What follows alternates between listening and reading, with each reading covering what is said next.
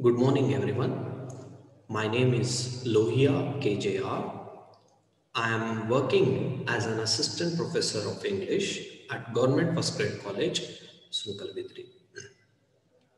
So today, in this first online session, we will discuss about the syllabus pattern as well as the question paper pattern of BA third semester basic English syllabus.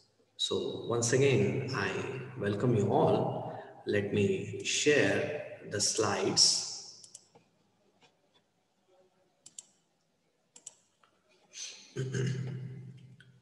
As you all know, basic English paper, it carries 100 marks.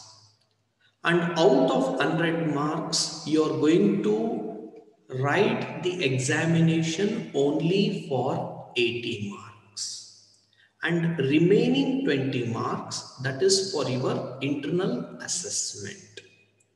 So your teacher will give you internal marks on the basis of your performance in the academic activities during that particular semester. So what type of questions will be asked in the main examination then? So in your main examination question paper, 40 marks will be allotted for the drama that is prescribed for BA third semester. The name of the drama is Sirisampige. It is a famous drama written by a well-known playwright Chandrasekhar Kambar. So 40 marks has been allotted to this drama. And remaining 40 marks, the questions will be on grammar and composition. So now, we are going to discuss about the question paper pattern. Which types of questions will be asked in your question paper? First section in your question paper is objective type questions. They will ask you 10 objective type questions and each question carries 1 marks. So, and you have to remember that there is no options in the first section. You have to attend all the 10 questions. Objective type questions means you have to answer those questions in a word or a sentence. Second section is questions on annotations. So what do you mean by annotations? They will give 4 important dialogues from the drama Sirisampige. So you have to explain the dialogues according to their context in the drama. So what you have to write? First, you have to write who has delivered the dialogue, to whom it has been delivered, and in which context that particular dialogue arises in the drama. So these are the few things you have to include in annotations. And they will give you 4 annotations. Out of 4, you have to write 2. Okay? So each one carries 5 marks and that will be for 10 marks. And third section, it is an essay type question. So an essay type question will be asked on, on drama. So they will give you 2 questions, 2 essay type questions, and you have to attend 1 essay type questions, and that will be for 10 marks. Fourth section is short notes on the play. So they will give you 4 short notes.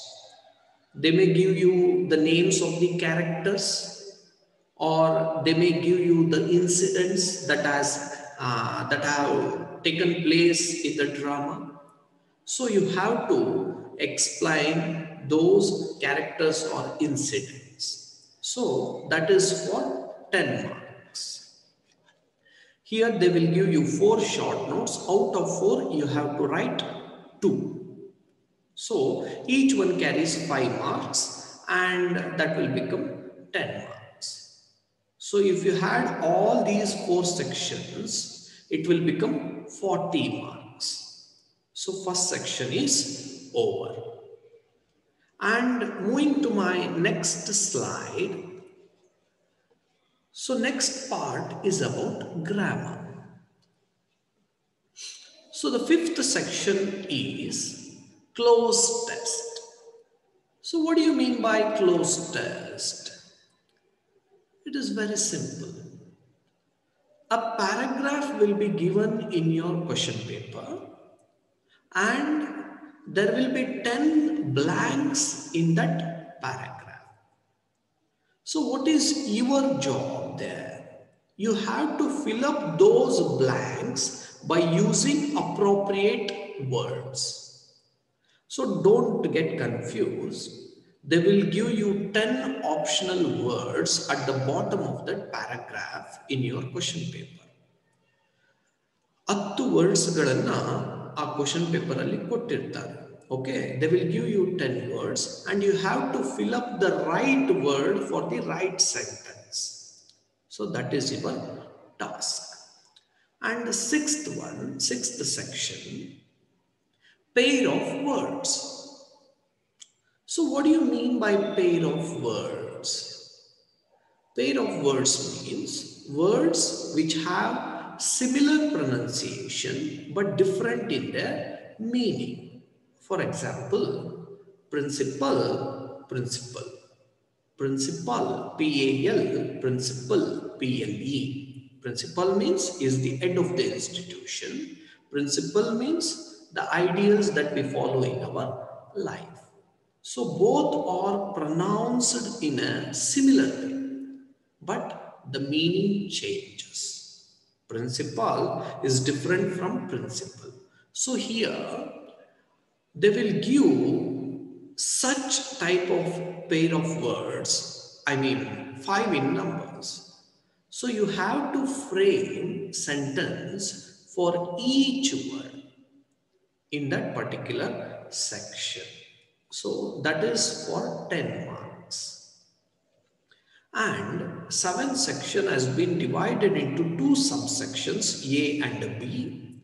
A, letter to the officials on public issues. So you have to write a letter to one of the public official. So they will give you 2 letters. Out of 2, you have to choose 1. And second subsection B, interpretation of notices and instructions. So in public places, you see so many instructions. For example, no parking, no smoking, mobiles prohibited, no trespassing. So all these are public instructions and notices. So they will give you 2 such public instructions. Suppose no parking ಅಂತ examination ಅಲ್ಲಿ ಏನಾದರೂ ಕೊಟ್ಟಾಗ how to explain that particular notice? Generally, where do you find that notice? And what are the things that you have to follow by seeing that notice? So these are the things you have to write in interpretation of notices and instructions. And the last section is precis writing. Precis writing means they will give you a passage or a paragraph, a long paragraph or a passage, and you have to minimize that paragraph in simple sentence. I mean, you have to write that paragraph in a concise way so that it carries the gist of that entire paragraph. So, pressy writing means reducing that paragraph into 4 or 5 sentences, or it may be 7 or 8 sentences, up to 8 sentences. So, this is pressy writing. So, these are the 8 sections which are there in your question paper. So, now I think you got an idea about your syllabus pattern as well as your question paper pattern. So, by this, I am going to end this session. Thank you. Thank you all for listening to this session.